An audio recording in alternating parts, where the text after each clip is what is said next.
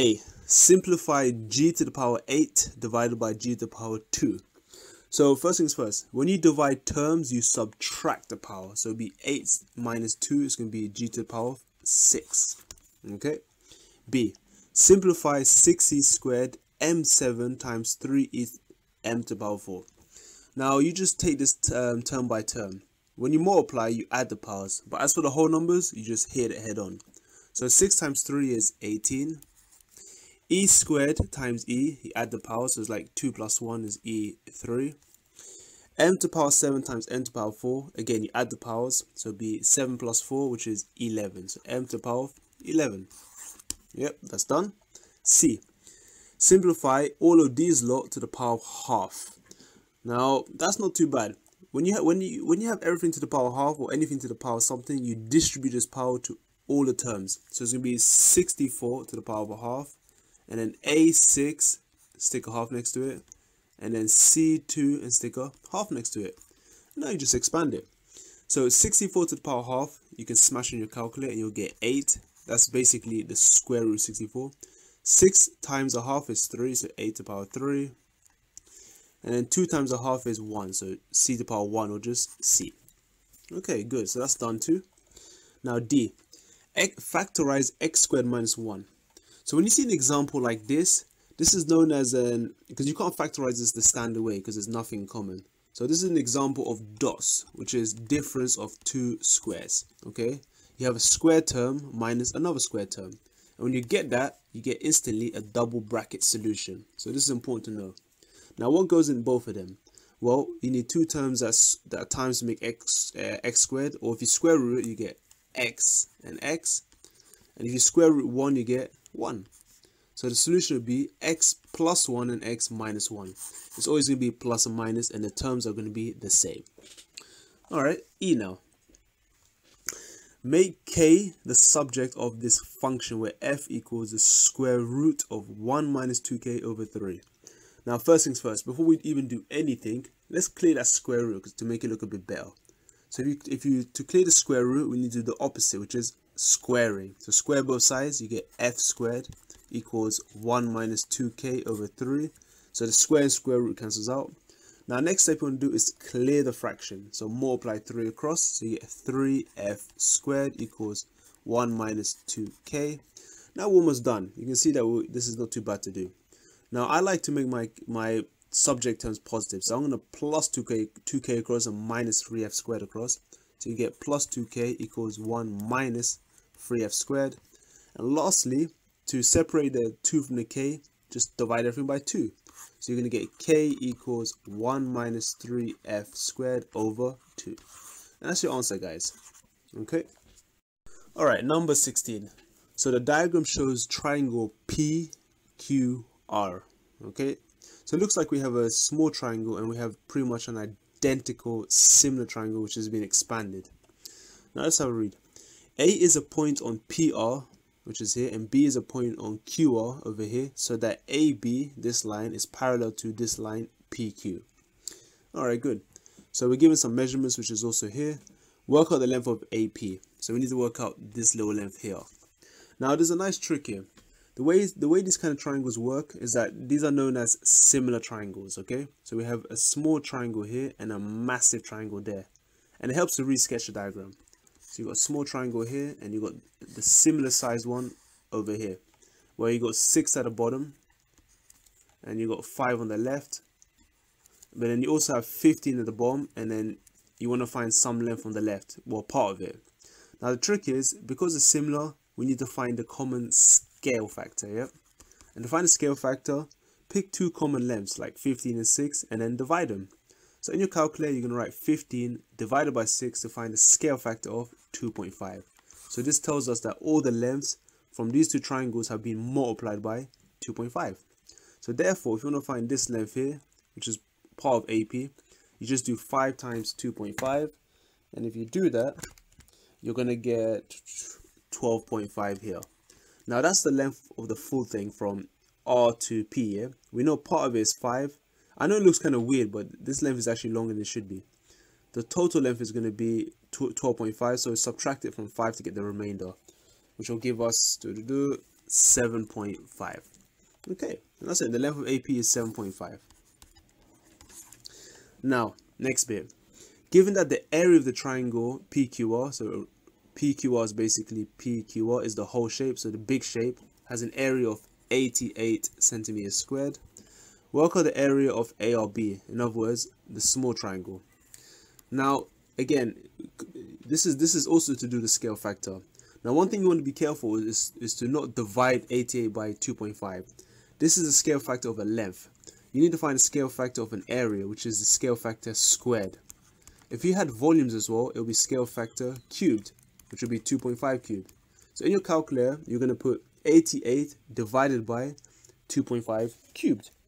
And when you do that, you should get a full answer of, let's see, 14.08. And yeah, that's it. So use algebra to show that the recurring decimal over here equals this fraction. Now, to prove anything, and when they say use algebra, they literally tell us, all right, we need to always let this equation equal something like x. So x equals 0.024 recurring. But instead of just writing recurring, I'm going to just actually recur it, okay? Just a bit. So I'm just going to show you a demonstration, and that should hopefully help. So multiplying this by 10, like powers of 10, you're going to get decimal in one place, so it'll be 0.242424 and so on. And the key idea is to keep multiplying by 10 until all the numbers line up in the same position. So for example, if I times it by 10, again, I get 100x. And then times this by 10, you get 2.4242424, so on. Now, one thing to note, we look at all three equations and we ask ourselves, okay, so where do the numbers line up anywhere? And yes, they do. They line up over here. You can see we've got 2,4 in the second and third decimal place and 2,4 here. And again, they're the same for the rest. Unfortunately for this one, they're not lined up properly because 2 doesn't line up with 4 at all. It doesn't line up with the right numbers. So we take the 100x bit and the x bit. So we subtract both equations here. So we say, all right, 100x take with x is 99x. And then in subtracting these long extended decimal, you'll realize that all of these will cancel out if you subtract from each other. And all you're left with is 2.4 take away 0, which is 2.4. Yeah, we're pretty much done here. And then you just solve for x by dividing 99. So x equals 2.4 over 99. And just to be sure we're right, put down your calculator. And then you should get an answer of exactly 4 over 165. So that's really it. Alright, number 18. So we have 3 different vectors, and if you're not sure how the vectors are represented, the top number represents the x values moving horizontally, like across, and the bottom values represent the y axis, so going upwards. So this A would tell us that we've got a vector that's positioned 5 to the left and 6 up from the origin. Now let's just look at what the question wants. So A, write 2 times b minus c as a column vector. So literally just multiply this vector b by 2 and then subtract from c and then combine it. So times in the first vector by 2, you get 6 and 4. And we're going to minus it from vector c, so 4 minus 2. And now this is just like normal subtraction, but in this case you subtract across. So be careful you don't do it like fractions. There is no common denominators here. There is no denominators even. So subtracting vectors, it would be 6 take away 4, which is 2. And then 4 minus 2, so 4 plus 2 is 6. And that's all they want. Okay. Cho says that the vector a minus b, so subtracting these two, is parallel to vector c.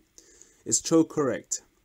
Now, to show something is parallel, you literally need to show that a vector is proportional to another vector. In other words, it's like it's just the same thing but multiplied by 2 or 3.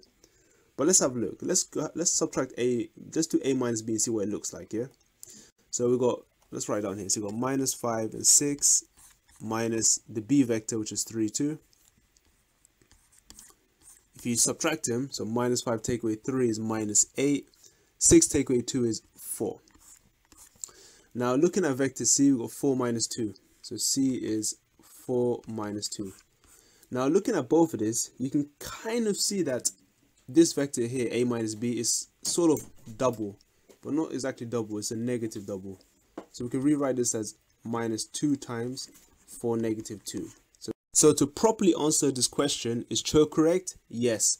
Reason being is that A minus B is minus 2 times bigger than C, and they're both moving in the same direction of 4 and minus 2.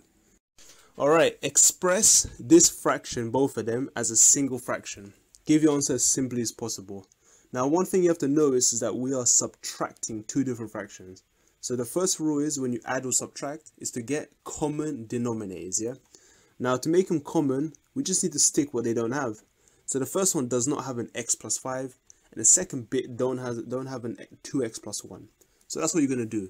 You're going to times the left side all by x plus 5, up and down, and you times the right side by 2x plus 1, up and down.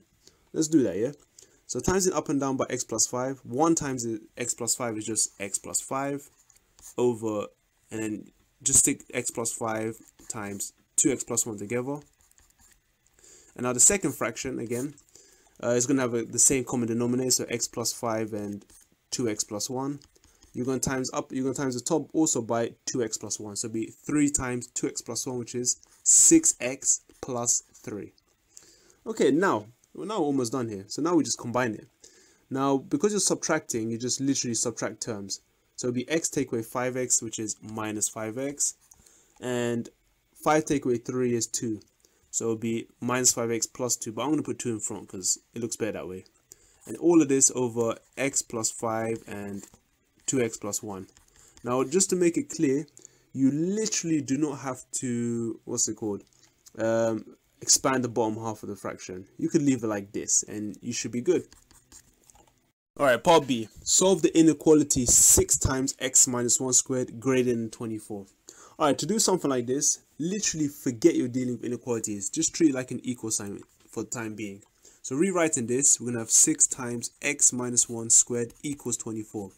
And now we're going to go ahead and simplify this quickly, yeah? So we're going to firstly divide 6 across.